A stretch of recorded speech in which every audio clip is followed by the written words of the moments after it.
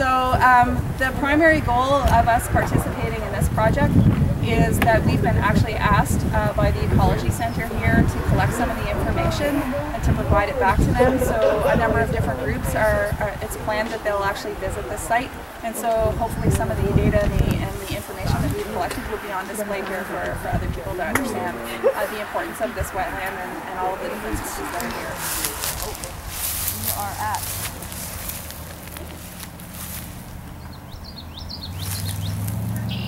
155. 1.55 meters?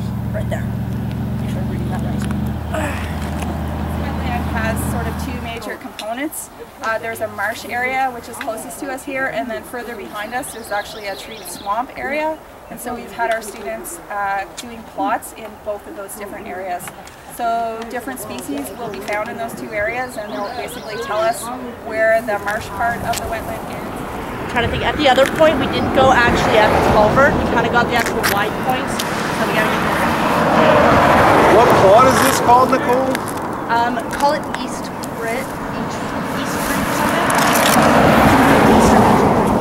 Students spend a part of their program in different areas.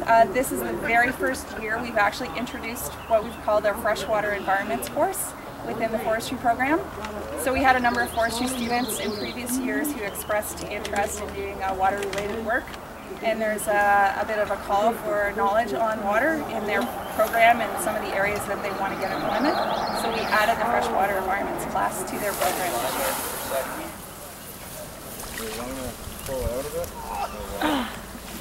They've actually looked at a number of different species. So basically they've looked at 1 meter plots where they're put down a plot and then look at all of the different species that are found within that plot. And then as well, I've asked them to also collect some information related to any flora and fauna.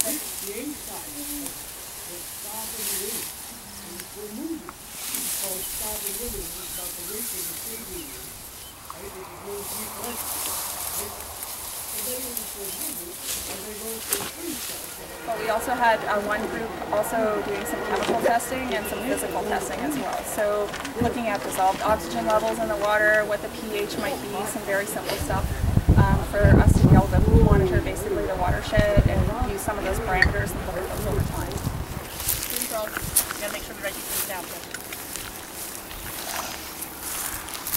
Obviously wetlands are really important. Many people know that they're a good filtering system. They also sometimes are used for storing water, and obviously they support a number of different species. This wetland complex, this part that we're working on here is actually part of a much larger complex, a wetland which extends up as well as down. And so this is a very small piece of that complex that we're looking at, but obviously it's really critical.